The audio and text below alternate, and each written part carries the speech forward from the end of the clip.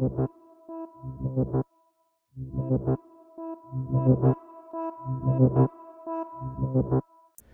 vent lighting wireless DMX transmitter and receivers have a unique feature where they're compatible with the W DMX standard as well as the GZ standard and our popular EL standard. This video is to show you how to change the protocol between these three.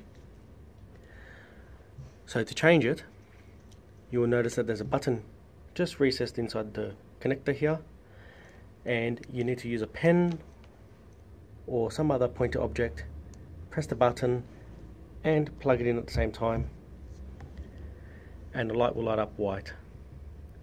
When you see the white, you can let go and you'll see a color. The color indicates which protocol it's in, and you can continue to press the button momentarily to go through the colors. Red is the EL standard, green is WDMX receive, blue is WDMX transmit in G3 mode, yellow is WDMX G4 transmit,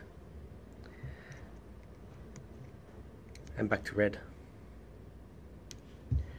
Once you have done that and you selected your protocol, you can press and hold the button until it goes white again, and now it's set up as a transmitter.